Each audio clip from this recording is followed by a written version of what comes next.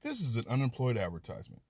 If you lose your belt like Booty Tang, no need to tip-a-tie, tip-a-tay. Call Smok3 Kingz today. You're not chicken on your lip, bro. I tell you right now, you touch my chicken. Nah, we don't gotta do all Will. Hey. The energy. Y'all all